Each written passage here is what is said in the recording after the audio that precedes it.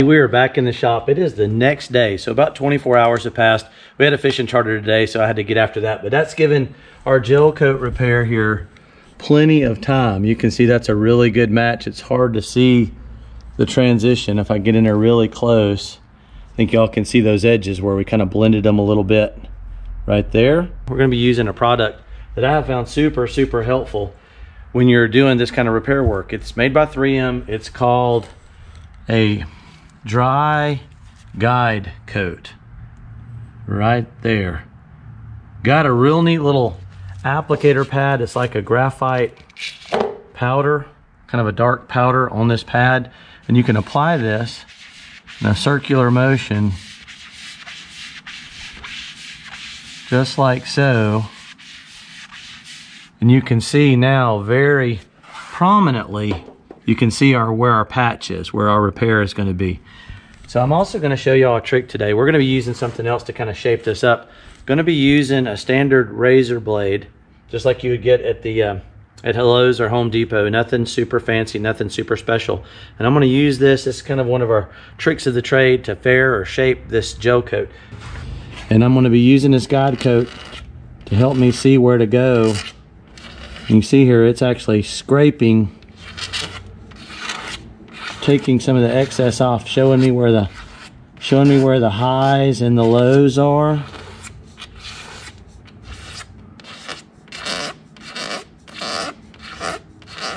Just like that. Getting these little shavings off of there. Works a lot faster than using sandpaper. Kind of scrape one way. I'm going to scrape another way. You see, it is really taking a lot of material off of there in quite a hurry. And you can really see where the low is and then where the edges are. We're going to continue to take some more material off.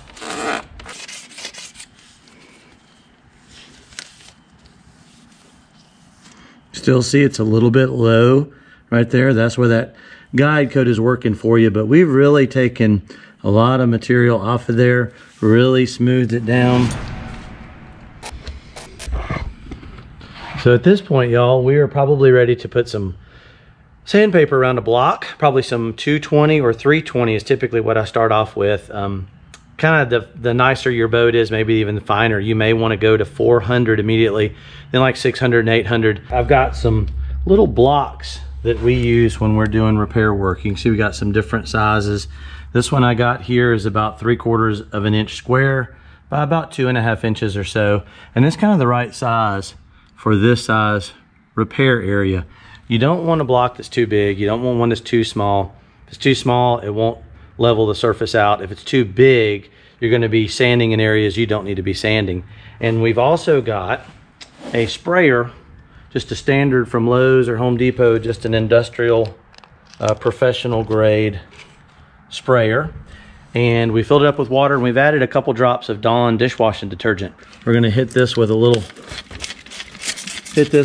water, clean it, moisten that. We're going to stay right on the area that we filled.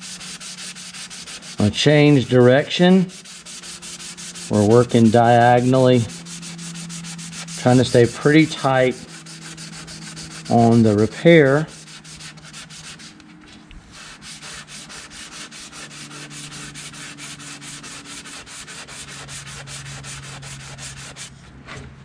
You can see it's really cutting that material.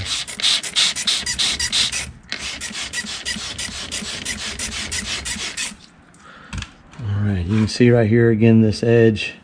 That guide coat really helps you see when you need to focus. Change direction. Once again,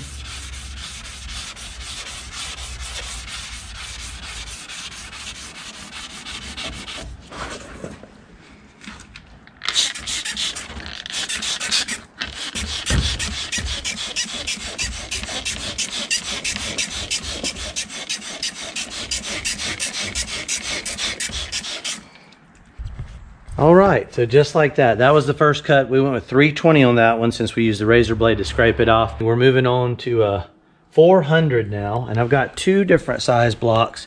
That's the original one. That's about a 3/4 by 3/4. That's probably a 3/4 by 1.5 inches or so. And I've just wrapped those blocks. You cut those widths wide enough so that you can wrap the block several times. And once again, we're going back with that 3M, the dry guide coat. You got a little applicator pad here. Sometimes you can turn it upside down and get some of the graphite powder on there. You can see that black powder, and we're gonna apply this in a circular motion all over the area I've been working, the repair area. A little bit of soap and water, wet that area, and we are gonna start cutting with our 400. We're gonna go diagonally. You never wanna cut the whole time in the same direction. You wanna alternate your cuts, especially here on the bottom of this particular boat. It is curved. There's some curve right here. This boat's got a complex curve to the bottom. Really want to pay attention to the contours, change direction, not sand the same direction all the time. Gonna clean off that block. You can see how the guide coat is again showing us where we've been, where we need to go. A little bit low right in there.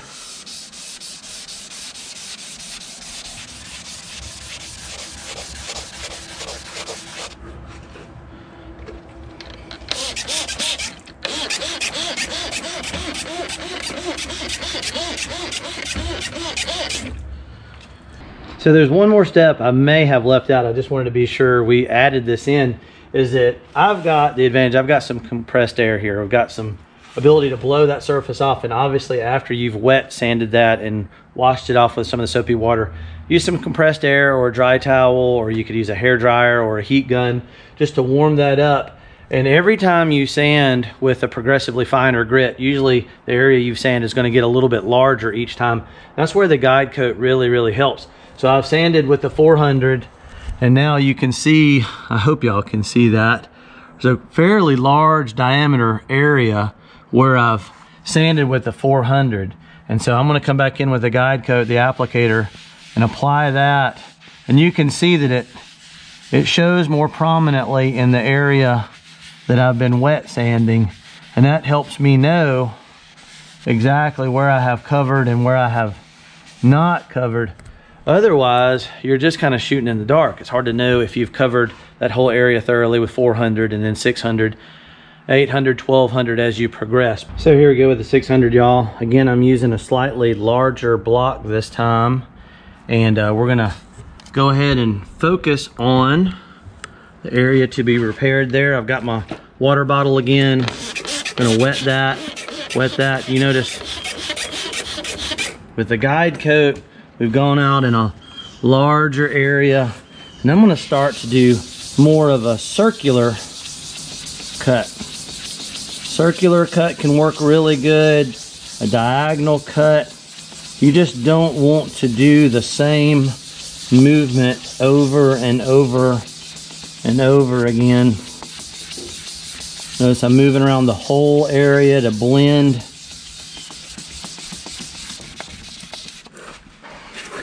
All right.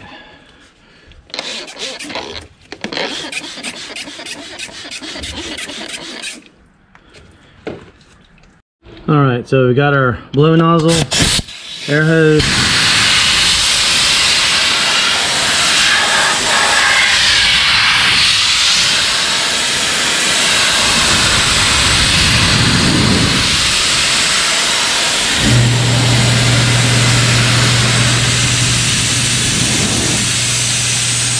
You can actually see it drying, wet, dry.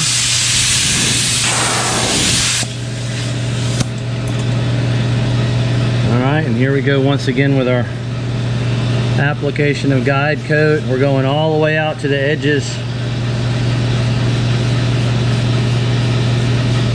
All the way out to the edges. This next pass will be with 1200.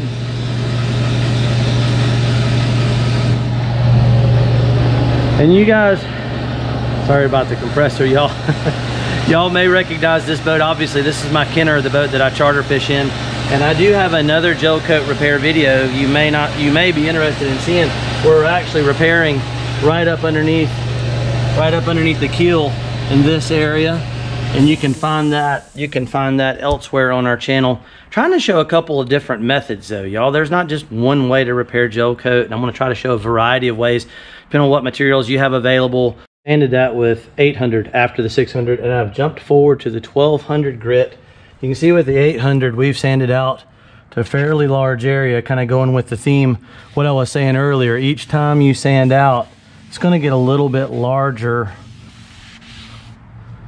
We'll put that back in the holder. And we got two different methods here, y'all. We've got the 1200 wrapped in a block, and then I've also got a piece just folded on itself. And that's gonna be real flexible. A lot of times at the very end, I will use this style of paper application to kind of finish up. So rather than on a rigid block, sometimes I'll just take a piece, fold it over upon itself, and use it with your hand.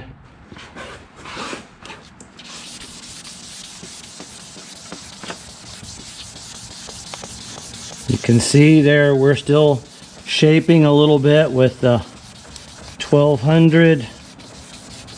But at this point, you got most of your contouring and shaping should be done. So I'm going to contour and shape a little bit with a block. And again, the water really helps keep your water with a little bit of soap. Really helps keep things clean. Helps keep your paper from getting really clogged up and a mess.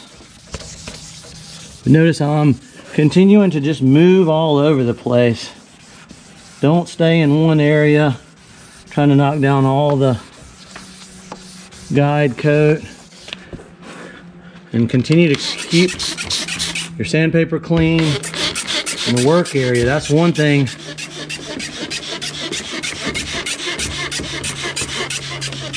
about Gelcoat repair, is it really gums up. So now we're going to switch. I'm going to switch to this style of paper. That's 1200. I'm going to clean it. We're going to use it for detailing some of these corners and edges up here. Really nice for feathering and blending.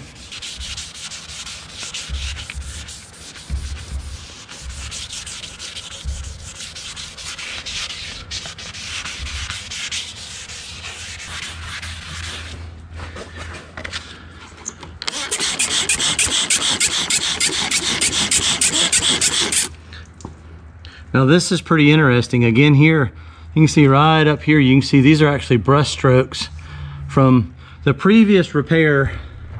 The previous repair, I did that with a brush rather than using the squeegee blades. And the guide coat really shows where you've sanded, where you haven't. Super, super helpful if you're using a brush for application. All right, y'all don't need to see the rest of this. I'm gonna probably take about 5 more minutes. We're gonna hand sand this out and move right along. So we finished all the wet sanding with the 1200, and you'll see one of the things about this guide coat is it does show you where there's highs and lows. Now this is an area that we'd repaired previously, but there's still some residue of the guide coat. This is where you can take a cloth that's dampened with a little bit of acetone, and what we've done is we're gonna clean that off. You see how easy it is to remove any of the old guide coat. So typically I would recommend doing that. See the difference? You removed any of that residue. I'm going to kind of wipe down this whole repair job here with some acetone, and it'll remove, if there's any of that guide coat and little nooks and crannies and crevices, that's going to remove it for you. So you got good clean surface to work off of. And we're going to see if I can find some of the compound. Now what I typically like to use for compounding out, and I do have a real nice machine, like a variable speed, but I do like the 3M, the compound and finishing material, and that's a 0644. They also sell that in a gallon container, and that is the 0644 $1.45. I have found this product to be excellent. It's by far my favorite. 3M in general makes really good stuff.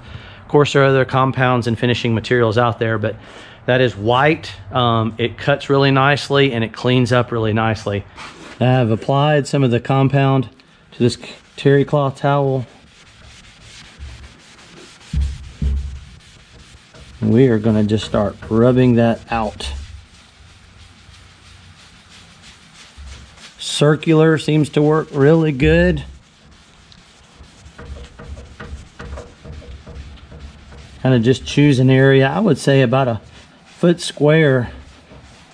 Usually a good idea to begin with. Here we go. We're going circular. All right, y'all. So in an area of this size, it should take probably 10 or 15 minutes. I'm sure y'all don't need to see all that, but that's just a general idea. Circular motion back and forth, circular motion back and forth until you've kind of cleaned the residue off of there, and then we'll get ready to wax this thing. So we've hand rubbed out the gel coat repair with the 3M finishing and compound material, and I've done all that by hand. I've done it all by hand, but if you want to splurge a little bit, I'm going to show y'all what I use. It is a variable speed. It's made by Bosch. That's a GP712VS. It's a variable speed. You can change the speed right there on the handle, and we're using, the pads are made by a company called Presta, and they make different weights. So this one is the green wool, and it's a light cutting pad. They make heavy cutting pads as well. And honestly, if you're going to be doing any amount of gel coat repair, compounding and waxing, these little inexpensive orbital electric sanders you buy at the inexpensive, you know, the big box stores, not going to hold up very good. You're not going to be very happy with them. I've been real happy with Bosch equipment. DeWalt also makes a really nice variable speed. You're going to want one that slows down to 500 to 1,000 RPMs. All right, here we go.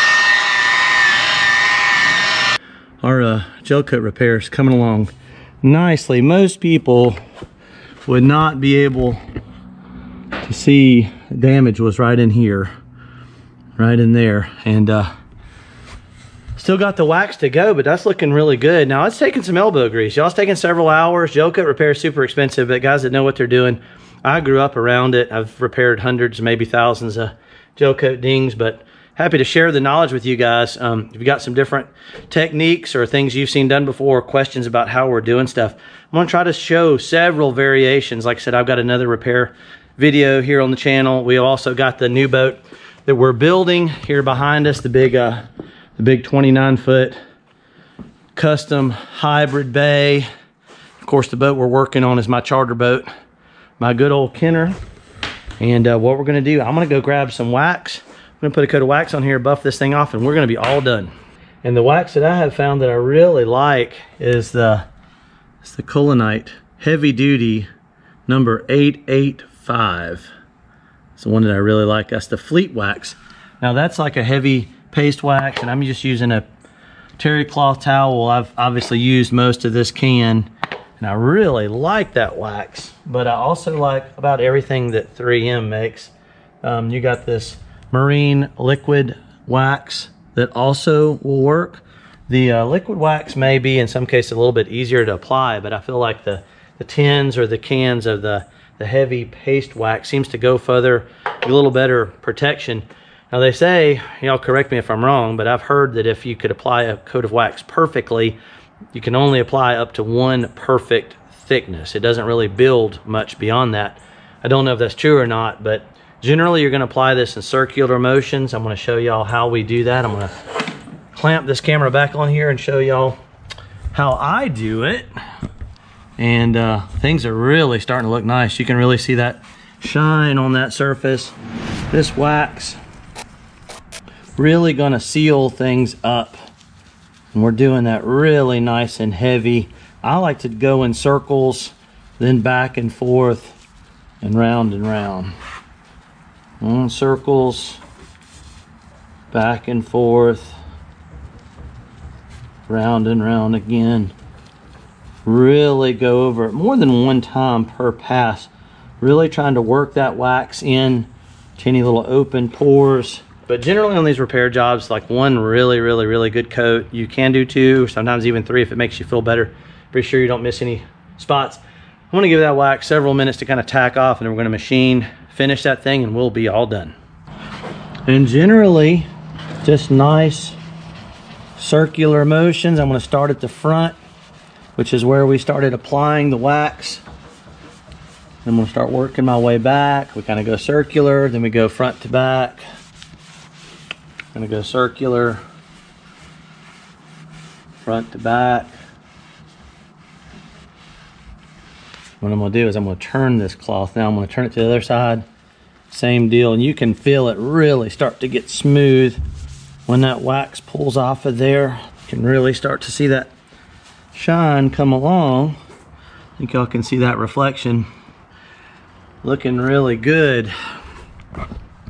All right, and y'all, the damage was right in here. Let's see if I can get in. Damage, the original damage was right in this area.